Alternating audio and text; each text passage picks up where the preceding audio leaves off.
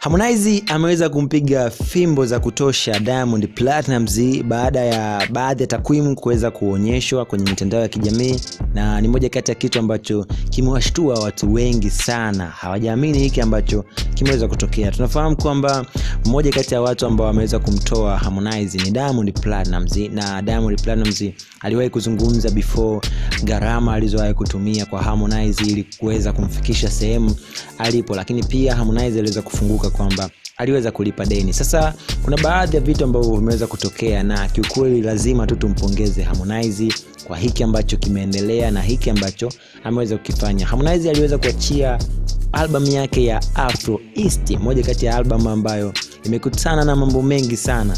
Kuna vitimbu vingi sana hapo vimekutana navyo, na albamu hiyo huenda watu waliona kama inaweza isifike sehemu yoyote, lakini ni album ambayo kwa sasa imeanza kuingia kwenye rekodi za kuvunja. Unajua, ni moja kati ya kitu ambacho huenda watu hawaamini hiki ambacho kimeweza kutokea. Lakini pia Diamond Platnumz ni moja kati ya wasanii ambaye aliwahi kuachia albamu yake ya A Boy From Tandale, na ni albamu ambayo aliifanyia promo za kutosha, na kwa upande fulani ilifanya vizuri sana na watu waliinunua vile ambavyo iliweza kusambaa. Kikubwa ni kwamba albamu ya Harmonize imeweza kuongelewa sana kutokana na kile ambacho kilikuwa kinaendelea, kwa sababu kuna nyimbo ambazo ziliweza kufutwa kwenye platform ya YouTube kutokana na watu walisema kwamba amepaste, amecopy vitu kama hivyo, na kuna baadhi ya beat ambazo alikuwa amesample. Mambo mengi sana aliweza kuongelewa kuhusiana na album hiyo. Lakini nyimbo yake pendwa ambayo inapendwa na mashabiki wengi sana, nyimbo ya Bedroom, moja kati ya nyimbo ambayo ni kali sana, video yake iliweza kuachiwa na ikafanya vizuri sana kwenye mtandao wa YouTube, na ni nyimbo ambayo inapendwa na watu wengi sana. Ni moja kati ya nyimbo ambayo iliweza pia kufutwa kwenye platform ya YouTube kutokana na maudhui ambayo yalikuwa yanaonekana, yani jinsi ambavyo video queen alikuwa, na Basata aliweza kuzungumza hilo swala. Yeye mwenyewe pia aliweza kuzungumza kwamba alipewa onyo na akaweza kuambiwa kwamba aiweke kwa watu ambao wako zaidi ya miaka 18 ndio wanaweza kuiangalia. So ni mambo tu ya Kitanzania na sheria na taratibu ambazo zinatakiwa kufuatwa. Sasa kitu ambacho nimekusogezea hapa ni kuhusiana na takwimu na kitu ambacho kimeweza kufanywa na album ya Harmonize ya AFRO EAST ndani ya mwezi mmoja tu. Mauzo yamekuwa makubwa sana na yamewashangaza watu wengi sana, na tunafahamu pia Diamond Platnumz album yake ya Boy From Tandale ina zaidi ya miaka 2, au sio? Na Harmonize ni mwezi mmoja tu mauzo yake yameweza kupiga fimbo album ya Diamond Platnumz. Harmonize mauzo yake kwenye audio mark ni zaidi ya 5 milioni, na Diamond Platnumz ni zaidi ya 5 milioni, lakini tofauti iliyoko hapa ni muda, kwamba Harmonize ametumia muda mfupi sana, yani mwezi mmoja tu amepata mauzo ya zaidi ya watu 5 milioni wameweza kuinunua. Sasa ni kitu ambacho kimeipa gap kubwa sana album ambayo aliwahi kufanya Diamond Platnumz, A Boy From Tandale. Kuna watu wanasema huenda ni kutokana na time frame, labda wakati ambao Diamond Platnumz alikuwa anaiachia hiyo album ilikuwa ni wakati ambao sio mzuri na vitu kama hivyo.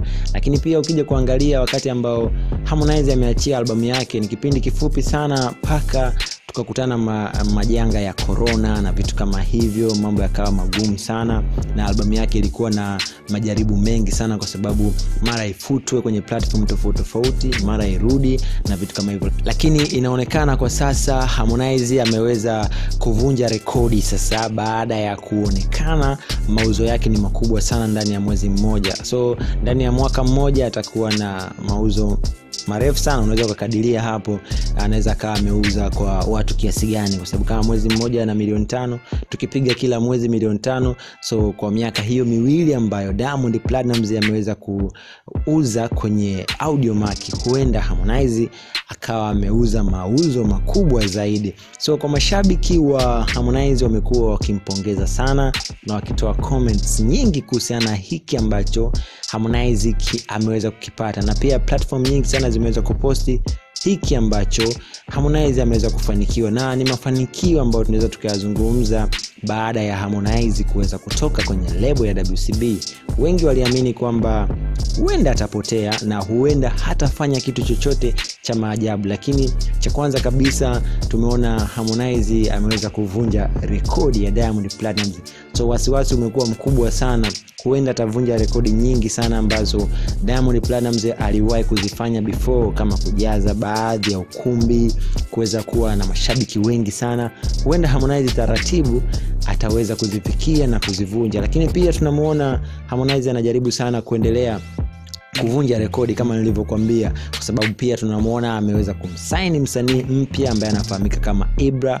So ni kitu ambacho kinaonekana wazi kabisa kwamba Harmonize njia zake zinazidi kuwa kubwa zaidi na mafanikio yanazidi kuonekana, na ni story ambazo watu wengi wanatamani sana kuzisikia. Na pia ukiama upande wa pili, Harmonize kwa sasa amekuwa na influence kubwa sana hata kwenye mitandao ya kijamii.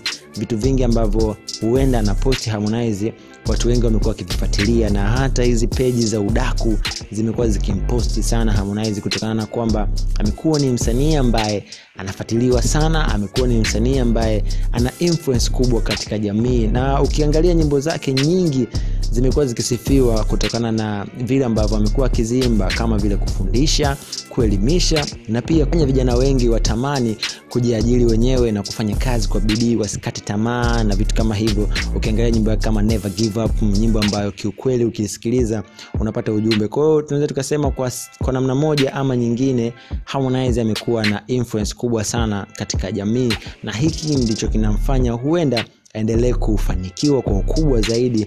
Na hiki ambacho kimeweza kusambaa sasa kwenye mitandao ya kijamii, takwimu za album yake ya AFRO EAST kuweza kufanya vizuri zaidi kwenye mtandao wa Audiomack, kimeweza kuwashtua watu wengi sana. Upande wa pili nadhani watakuwa wameona hiki kitu, na hata mashabiki zake wamekuwa na chachu sana ya kuendelea kumsupport Harmonize kwa kile ambacho amekuwa akikifanya kila siku. Watu wengi wamekuwa wakimzungumzia Harmonize sana kutokana na kwamba amezidi kuonekana kwenye jamii, amezidi kuonekana kwamba anafanya mambo mengi sana. Lakini pia ukipitia ukurasa wake wa Instagram, Harmonize ni mmoja kati ya wasanii ambao wamekuwa pia akiandika vitu ambavyo huenda kama ni kijana na kama ni mtu shabiki ambaye unamfuatilia, kuna kitu fulani hivi unakuwa unakipata. So huenda mambo yote haya ukiyajumlisha na ukayachukua yanamfanya Harmonize aendelee kufanikiwa zaidi. Hasa comments zimekuwa ni nyingi sana, na watu wameanza sasa kuzungumza katika negative comment kuhusiana na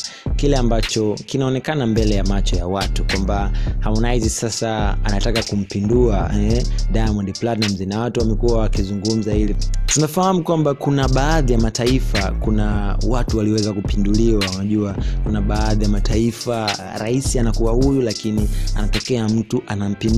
Sasa ni kitu ambacho watu wengi wanakiamini sana kutoka kwa Harmonize kwamba atampindua Diamond Platnumz kwa hiki ambacho anaendelea kukifanya. Na ukifuatilia kwa ukaribu, Harmonize anajua kila kitu kuhusiana na Diamond Platnumz. Njia ambazo Diamond Platnumz huenda anazipita, Harmonize pia anazifahamu kwa ukaribu zaidi, kwa sababu ni watu ambao wamefanya kazi kwa muda mrefu sana, wameshirikiana kwa kila kitu ambacho huenda tunakiona pale WCB. Hata wasanii wengine kama Rayvanny, Mauzo ambao wamekuja pale, kina Lava ni watu ambao wamefika lakini wamemkuta Harmonize. Lakini pia Harmonize ni msanii ambaye alikuwa bega kwa bega na Diamond Platnumz, na mpaka leo kuna watu wanaamini kwamba Harmonize pamoja na Diamond Platnumz wanafanya biashara, na kuna wengine hawaamini hiko kitu, wanaona kuna ugomvi fulani hivi. So kuna sintofahamu hapa katikati ambayo inawafanya watu wengi waendelee kuwafuatilia hawa watu wawili ambao wamekuwa ni mafahali wasioweza kuishi